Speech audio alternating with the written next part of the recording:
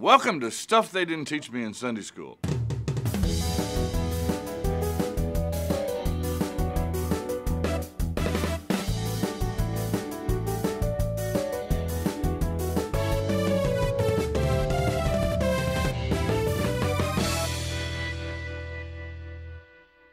Sometimes we use designations or titles for scripture sections that the Bible itself doesn't use, but we use them to kind of create packages that we can understand a little bit.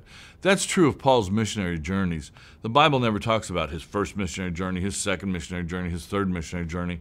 We just number them every time he comes back to Antioch, and we start a new one. And so he's always sent out from that church in Antioch. The center of the Christian church at this point in history seems to have moved more from Jerusalem and more toward Antioch, farther north. And it's this Antioch church that sends Paul out. The sending out of Paul and Barnabas in Acts chapter 13 is where we highlight this one as the first missionary journey. And I want you to notice the role of the Holy Spirit here in Acts chapter 13, verse 2. While they were worshiping the Lord and fasting, the Holy Spirit said, "Set apart for me Barnabas and Saul for the work which I have called them." And we don't know how the Holy Spirit said that. Did they hear a voice? Did they get a note from heaven? Was this a kind of a feeling that they all had that these two ought to go out? We don't really know. But they're going to be sent. And this is interesting. It's an intentional sending of these guys out to take the gospel message elsewhere. This is a tiny church at this point. Jerusalem, Antioch, maybe a few pockets other places, but no, not an extensive Christian church, not an extensive religion.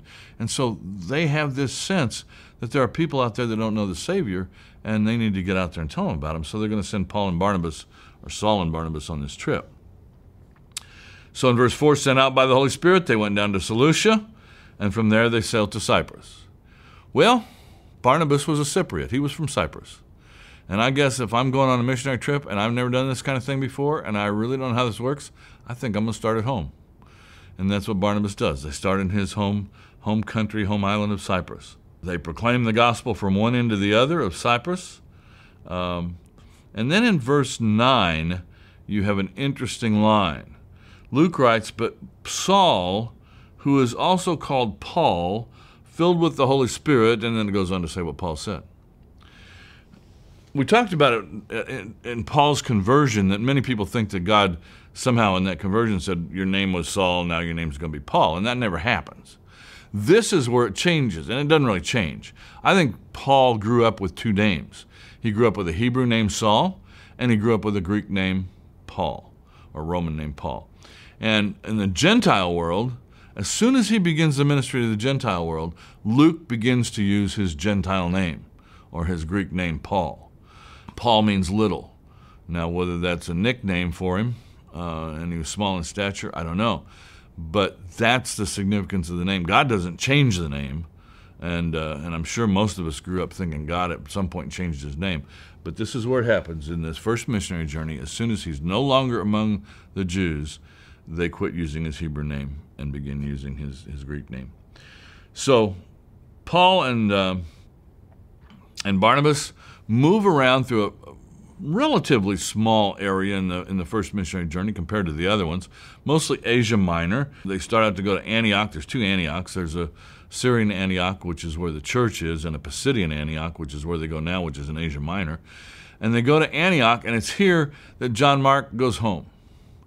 Now, that doesn't seem like a real important thing. John Mark was along with him. John Mark was Barnabas' relative, and John Mark had begun that journey with him. But when they get to Antioch, John Mark goes home. And we aren't sure why. There are some conjectures. When you get to Antioch, what's in front of you is a bunch of mountains. And maybe John Mark said, whoa, we don't have a four-wheeler, we don't have a car. He didn't know what a car was. I'm not walking up those mountains. I'm getting on the boat and going back home. Or maybe John Mark said, you know, I didn't know I was signing on for this Gentile stuff. I thought I was going to talk to Jews, and you guys are starting to talk to a lot of Gentiles. I'm going home. Or maybe John Mark said, you know, when we started this, Barnabas was getting top billing. My relative was getting top billing, but the farther we go into this, the more I see Paul getting top billing and Barnabas being the secondary person. think I'll go home.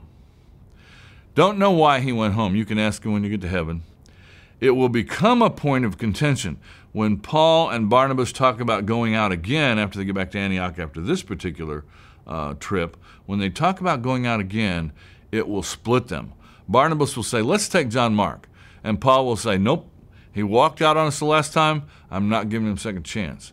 Barnabas will plead for him. Paul will refuse. And Barnabas will go his way, and Paul will go his way. And you're actually going to get two missionaries for the price of one out of the deal, but the disagreement is over whether John Mark goes or not. They minister at a place called Antioch. They preach in Iconium, in Lystra, in Derbe. They get stoned in one place, left for dead, and then they repeat their steps and go back. They come back to Antioch, and when they get back to Antioch, some things begin to pop, to happen. And we'll get to that the next time. But I want you to notice the urgency, the drive that these people have to get the gospel message out. That they will go on the road, probably making a living as tent maker while he's out there, but they'll go on the road to bring this gospel message to people they've never met and may never see again.